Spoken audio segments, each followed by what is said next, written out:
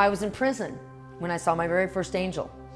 I had been thrown into lockdown numerous times because I'm a bad girl. When I was there, I was fighting with the police, I was fighting with the inmates, and so they kept on throwing me into lockdown. And so I was there again, and I had just found Jesus. I was trying to do the right thing, but I was still acting out of my flesh. And they told me I was going to be in lockdown for like 90 days. And the lockdown in that facility was not good. It was not a private room with your own shower. It was booking. I had to sleep on a little metal bench or a dirty mattress thrown on the floor. The rooms were covered with urine and feces and blood. And it was freezing cold. And I'm in there praying. I had been praying for 3 days straight. 3 days straight.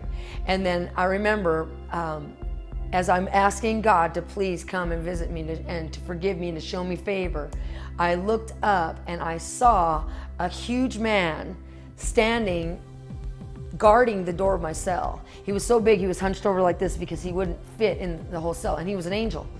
And he had his fists balled up like this, like he was just gonna beat down anybody that came into the cell. And he didn't really even look like an angel. He looked more like a thug from the street.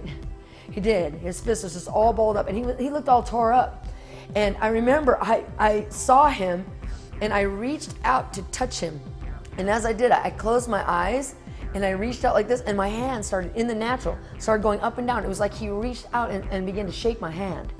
And it scared me so much, I actually pulled my hand back and freaked out. But that was my guardian angel.